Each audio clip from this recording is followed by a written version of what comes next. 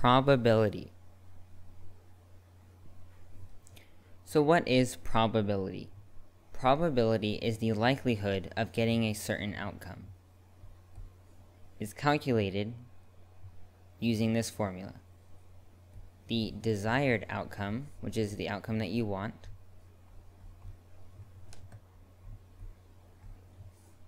divided by all possible outcomes.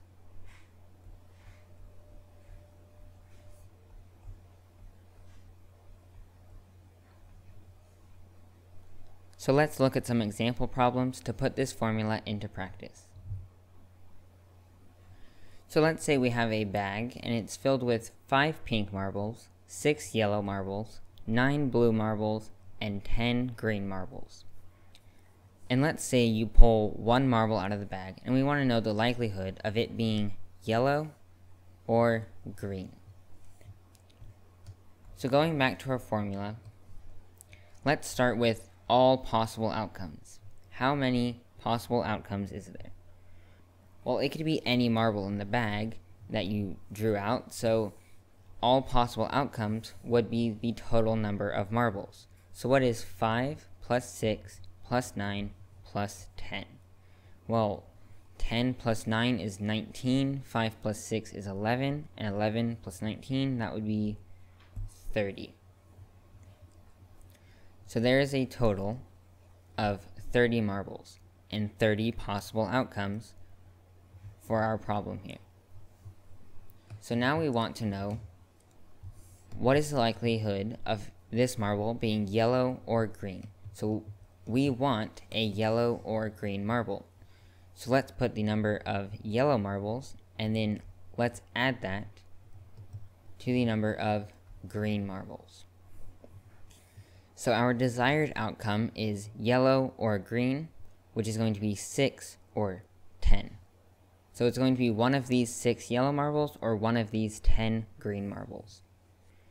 So what is this fraction going to be equal to? Well, 6 plus 10, that's easy. 16 divided by 30.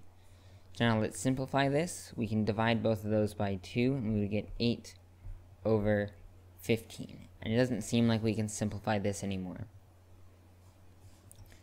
So the likelihood of us getting our desired outcome of yellow or green is going to be 8 over 15.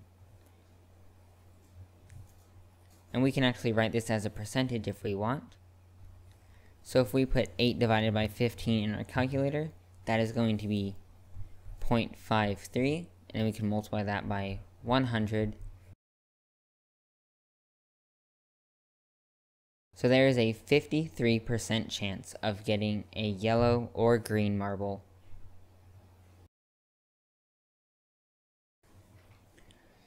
Rebecca tosses a coin 4 times. What is the likelihood all 4 tosses land on tails? So for our formula for probability, we need to know all possible outcomes. So let's think through how many possible outcomes there is. So we toss the coin 4 times. So for each toss, how many outcomes is there going to be? Well, it can be heads or tails. So that is going to be 2 outcomes.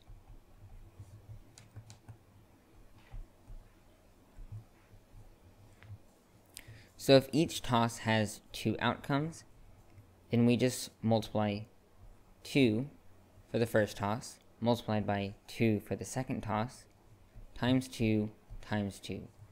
It is going to be equal to 2 to the 4th. So 2 to the 4th is going to be our number of outcomes, and that's going to be equal to 16. So there is 16 total outcomes. But what is the outcome that we're looking for? Well, we're looking for tails. All 4 tosses on tails.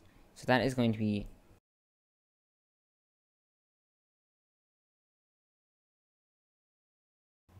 So we're looking for the outcome tails, tails, tails, tails. And that outcome is only going to happen if all 4 tosses land on tails. We're only looking for one possible outcome. Tails, tails, tails, tails. So if we go back to our formula, the desired outcome is going to be one of those, which is tails, tails, tails, tails. And then there is 16 possible outcomes. So the likelihood of all 4 tosses landing on tails is 1/16.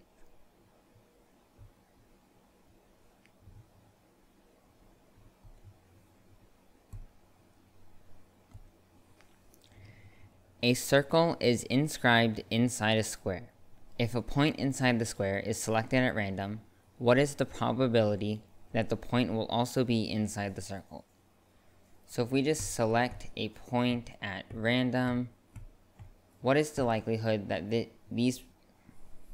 that point would be inside the circle or outside of it? So what are all the possible outcomes for the location of our point? Well, that's going to be inside of the square. And inside of the square is going to be the area of the square. But what is the area of the square? Now, we don't have any side links, so we can't exactly calculate that. So let's look at our circle, which is going to be, the inside of our circle is going to be our desired outcome. That's where we want it, inside of the circle. So let's say our radius is r. So what is the inside of the circle? Well, that's going to be the area of the circle, which is going to be pi times r squared. So now that we have a radius, even though it's just r, we know that our diameter is going to be 2 times r. And our diameter is also going to be equal to the length across the square, which is also going to be equal to the side length. So this side length here is going to be 2 times r. And this one would also be 2 times r.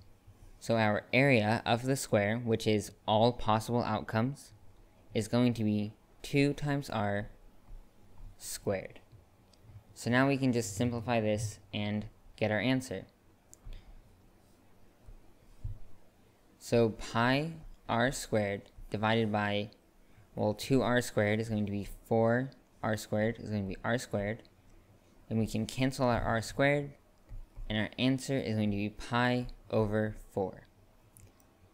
So the chance of our random point being inside of the circle is pi over 4.